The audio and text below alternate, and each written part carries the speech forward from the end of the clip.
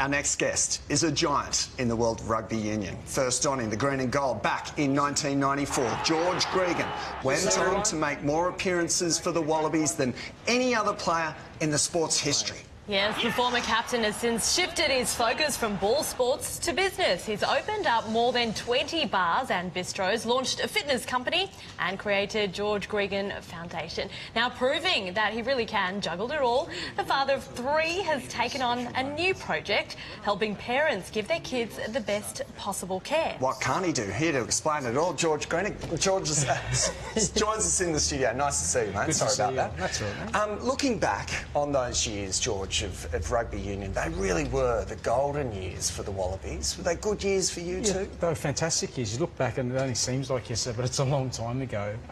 But it was a really special time with this really special group of men, great coaches, and I think with Australian sport at that stage, you fed off each other. I know our Australian netball team over that period, they've continued to be world beaters. Our Australian cricket team, everywhere you looked when we were competing internationally as an Australian team, we had success. And I think you feed off that as an Aussie, and that was definitely a really important and special period to play for sure. An incredible sporting career. Since then, after retiring, many sports stars fall from grace, but you've been immune.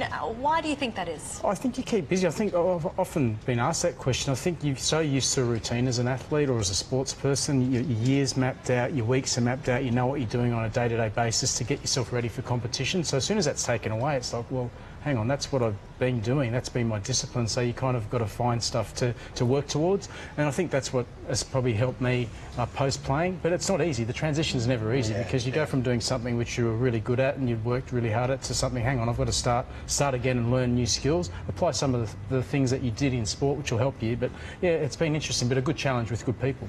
George, sadly for a lot of Australian sports fans, the success of the Wallabies in the 90s and 2000s, as we're seeing in that vision there when you played, starting to feel like a distant memory. What's going wrong with the Wallabies at the moment? What do you think they need to change? Yeah, it's a difficult one because there's just a lack of consistency. We were talking off screen, weren't we, about the golf game. You get a glimpse of the player you can be. I think this Wallaby team gets a glimpse of the team they can be. They can be anyone in the world.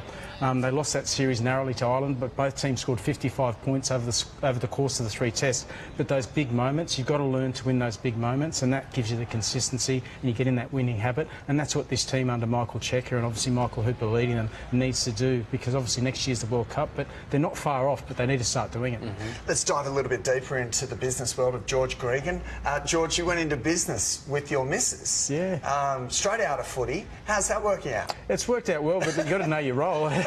you apply good team sport. Like I know my role, and that's Erica. So you're vice captain. Yeah, definitely. When it comes to this business, because she came from hotels and working in restaurants when we met, and we set up our first one in '98, and that was an espresso bar. It was on Clarence Street. It's now where I think Barangaroo sort of exit is, and that was a really good learning of like how to get a good site, get good traffic, and then create a good consistent business with coffee.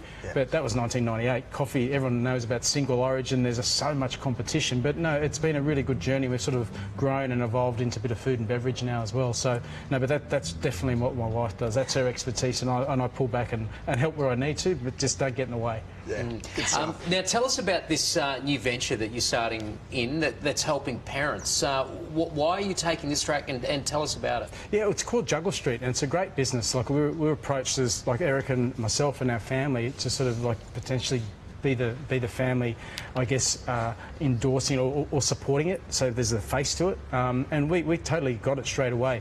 David James, who's the CEO and managing director of the business here in Australia, he approached us and said, you know what, we want to put a face to it, and we want to put a face to it with people who are actually living it. So it's people who have busy lifestyles. You know, both parents might be working, they've got young families, they might need assistance in terms of could be tutoring, it could be babysitting, it could be nanny work, or vice versa.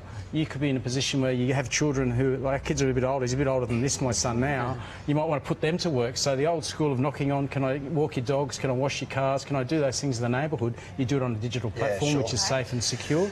And you apply for it, and people either put their hand up nearby and say, yes, we want you to put you to work, and it's a really good way of activating the local community. Yeah, good stuff. Some of my carers can fall like dominoes at any stage, George, so this app I've got to get onto. Mate, you really do have the Midas touch. A real pleasure to talk to you this afternoon. Thanks for having me on, George. For more information on Juggle Street, please head across to the Daily Edition website.